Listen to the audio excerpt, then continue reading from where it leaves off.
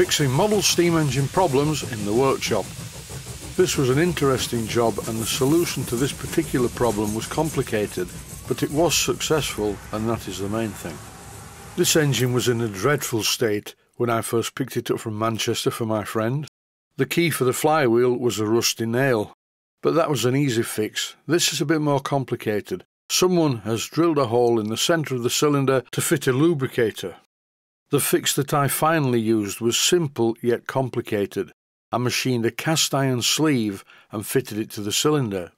Also, I machined a groove full length across the top of the liner, which allowed the oil to flow from the cylinder oiler in the centre of the top of the cylinder to either end.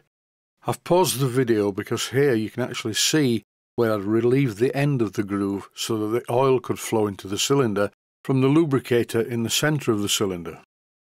This job obviously reduced the diameter of the cylinder, but it was oversized anyway. I machined the original piston to fit into the new liner, and here it is, fitted with a steam grade silicone O-ring. I could have fitted a cast iron piston ring, but this will be perfectly fine.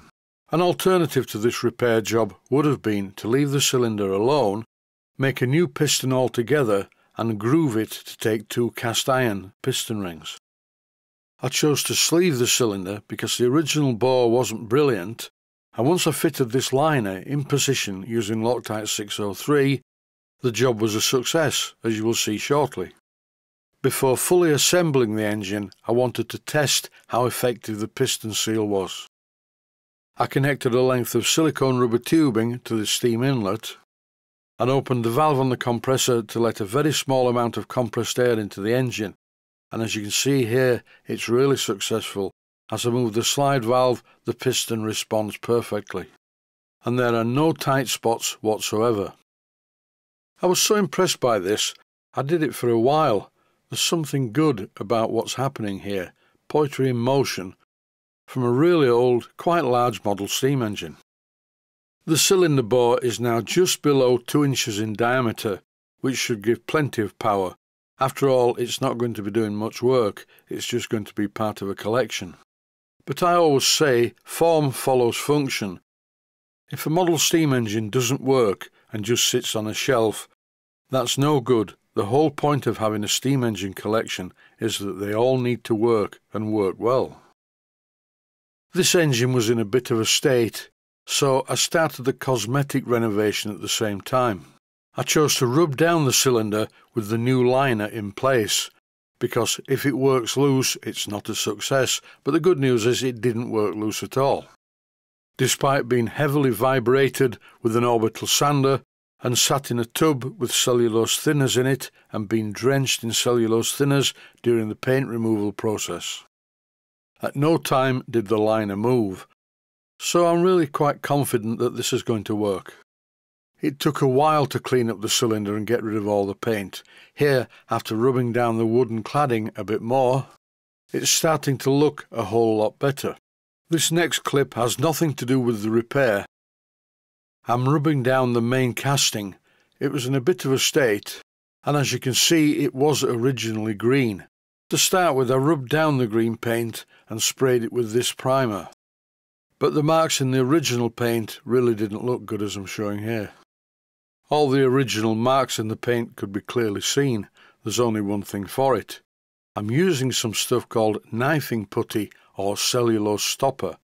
This is not ordinary body filler because it's never a good idea to put body filler over paint or primer if you can help it.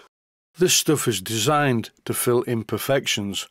After rubbing down the cellulose putty, another coat of sprayed primer, followed by painting the engine bed using Precision Paints Caledonian Blue, it now looks like this. I'm sure that you will agree that it is a big improvement from the original paint job. Precision Paints are available from my friends at Blackgates Engineering. The address is on screen. I also painted the governor mounting in the same colour. This paint is really good stuff, and once you've finished the paint job, the brush marks magically disappear. Time now for reassembly. I'm checking the fit of the crosshead in the crosshead guide bars, and it's very good indeed. The piston rod is connected to this crosshead, by a taper pin tapped into a tapered hole. Here's the pin, and here I am tapping it into position. I didn't tap the pin into position just on the crosshead, I put a support underneath it. I'm checking the job at each assembly point. Here the crosshead is connected to the piston rod, but there is a problem. I did of course forget to fit the gland cover. In this clip I'm rectifying that, and the gland is now fitted to the piston rod. As you can see, everything lines up very well. I thought it would be a good idea at this stage to apply some oil. Although I haven't shown it, I wound some graphited yarn around the piston rod and fitted the gland cover. Here, just for a change, I'm using some machine oil to lubricate the parts, but it is important when using silicone piston rings not to use machine oil in the cylinder, because certain oils will attack the silicone rubber and make it sticky.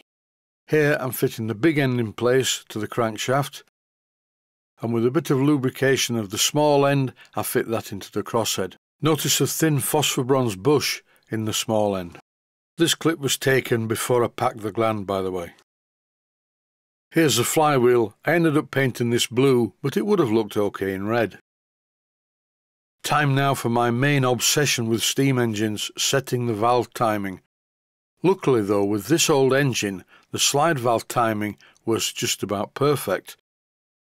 All I had to do was replace the valve chest cover and get ready for a compressed air test with the engine back in one piece. Here I'm rotating the flywheel by hand to make sure nothing is fouling and everything's good. Then I connected some low pressure compressed air. This is about 20 pounds per square inch, and the engine burst into life and it runs beautifully. By this time I'd packed the piston rod gland properly, and you can see that because it's stuck out quite a bit. And that's it, it's time for me to go. Stay safe, stay healthy, thanks for watching, and I hope you found it useful. I'll leave the engine running at various speeds using compressed air.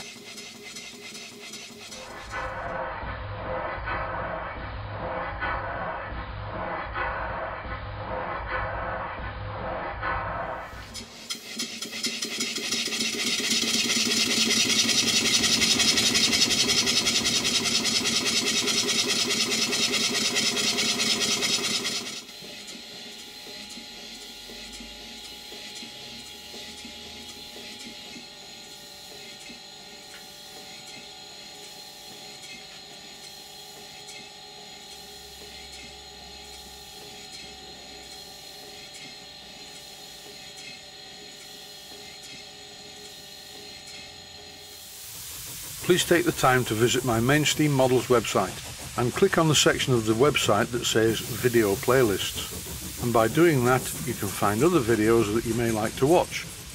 And by using the playlists, you can actually watch the videos back to back.